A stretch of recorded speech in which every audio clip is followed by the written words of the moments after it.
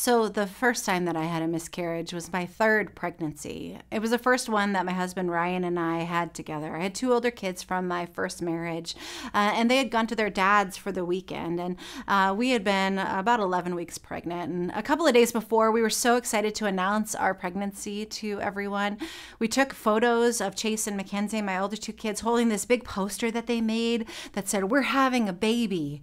And we printed those pictures out, and then we framed them in some frames, and we invited our parents over for dinner, and we gave them their presents during dinner where they opened it up and we all celebrated with this baby news that was so exciting.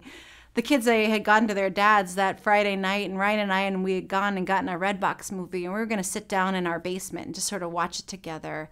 But then all of a sudden, there was blood. There was blood. And so today on the Daily Dose, we're going to talk very honestly about miscarriage and infertility and where you're going through, if you're going through those things, or if you're watching someone that you love go through them, where God is and how you can walk with them through it.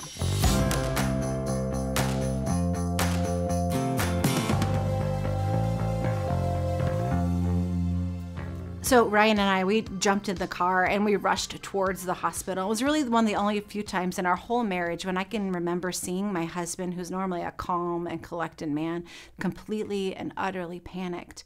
We rushed into the emergency room and they brought in an ultrasound machine and they put it on my belly and they said, "I'm sorry, but there's no heartbeat." 11 weeks along for that one. The tears were flowing and we headed home, and we didn't quite know what to expect. We were supposed to see our doctor that next Monday morning.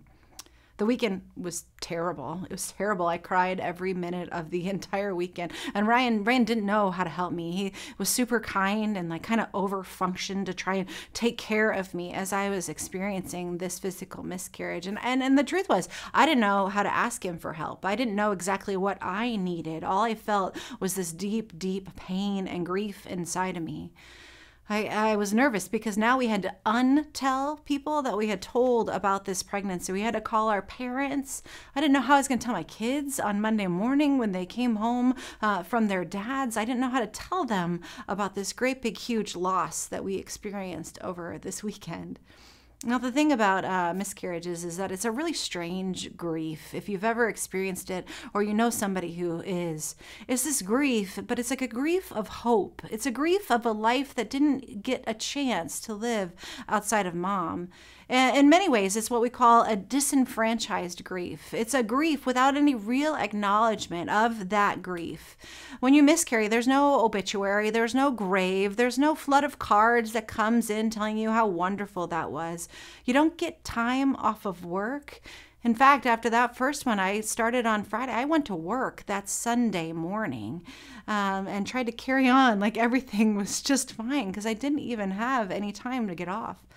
And the reality is that through a miscarriage, often both parents feel really differently about it. There's the one that carries the pregnancy, and they have to adjust physically, hormonally, emotionally, in a way that the other parent doesn't have to kind of experience, but it's still a huge loss for that other parent too.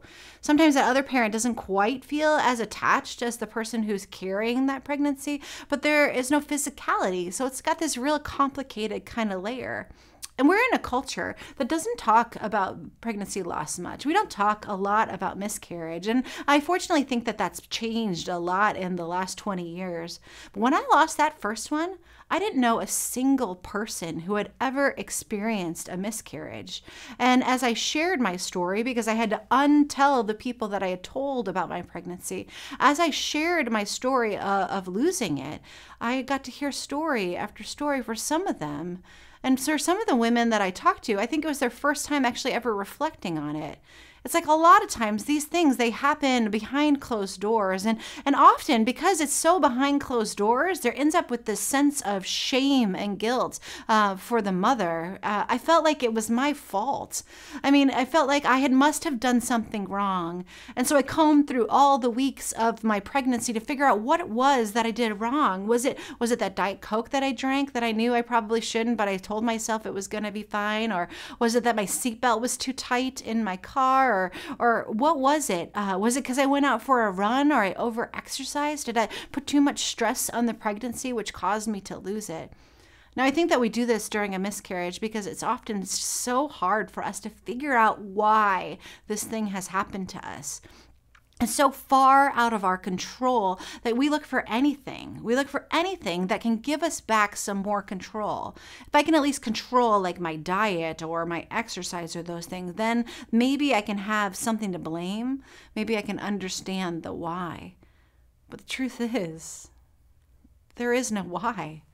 Sometimes people try and console you by trying to give you a why, like platitudes like, well, God just wanted this one, or, well, you'll have another baby that will be the one that's meant to be, or, well, there must have been something wrong with it. Like somehow those kind of whys give us some more sense of control, when really in this, there is no why. There's no why. And well-meaning people try and say these things to try and comfort the grieving person. But in reality, this is just a thing that happens. It's a thing that happens with no why. And it's really, really hard.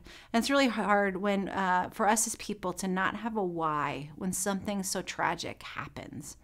Now, my experience of miscarriage, I ended up with 4 miscarriages. My experiences of miscarriage were one of the toughest things that I've ever experienced in my life, because it's complicated and it has so many unexpected turns and levels, and it's not something that people really talk about a whole lot. And that's one of the reasons I want to talk to you all about it here today. If you know somebody who is experiencing pregnancy loss, my encouragement for you would be to just listen. Just listen and love them and offer them like some comfy pajamas or a meal, but understand that they're going to grieve in a very different kind of unique way. And so is their partner. They're both in it together, but it's really hard through all of those layers. It's real, real grief, even though we don't have that obituary or that body right there.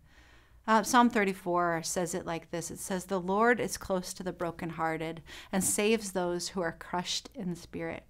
If you're experiencing miscarriage, I want to encourage you that God has got you in it.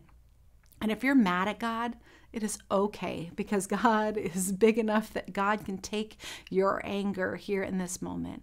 God is close to the brokenhearted. God is close to you.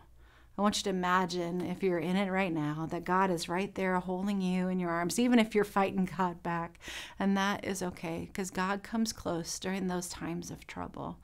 And if you need support for a miscarriage, you're not alone. Give me a call here at the church. I want you to know that you're not in this by yourself. We're all in this together.